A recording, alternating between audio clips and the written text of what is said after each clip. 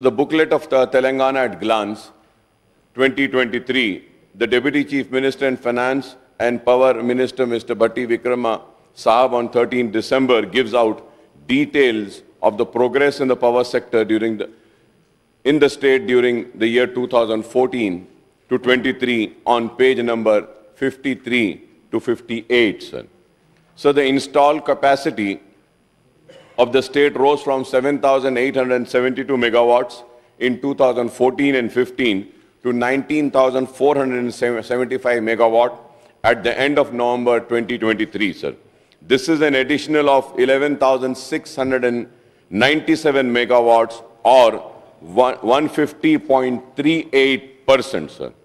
Telangana is the only state in the country to provide uninterrupted 24 hours electricity to all sectors and free power supply in agricultural sector, sir. So the government is spending rupees 12,000 crores annually for free electricity for agriculture. The turnaround in the power sector has come about thanks to the three prolonged strategies adopted by the Telangana government to develop the power sector, sir. The plant load factor, that is capacity utilization of thermal power station, has gone up. Losses in transmission and distribution of power supply network has been minimized, and construction of new transmission and distribution line have been taken up on large scale, sir.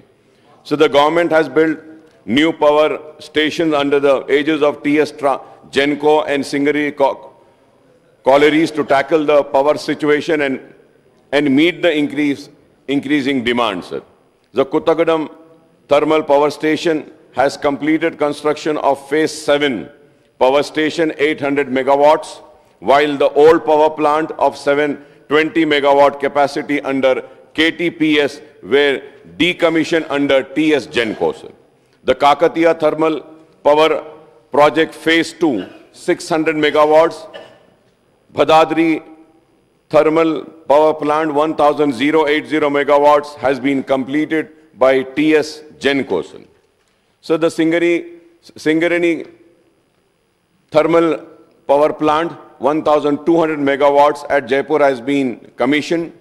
Under the hydel sector, the lower Jurala Hydroelectric Project for 240 megawatts and Pulichintala HES 120 megawatts has been commissioned, sir. The construction of Yadadri Ultra Mega Power Plant, which is being built by TS Genco in Dhamaracharla with a generation capacity of 4,000 megawatts, is under construction and scheduled to be commissioned during 24 and 25, sir. So it is clear that the Telangana Genco and Singareni have made significant contribution in augmenting power generation capacity in the state, sir. Similarly, TS Transco has taken up augmentation of transmission network and commissioning of EHT substations to keep pace with growth in demand for power, including various lift irrigation schemes, sir. The distribution system has been strengthened by the DISCOM with the construction of substation installed on power and distribution transmission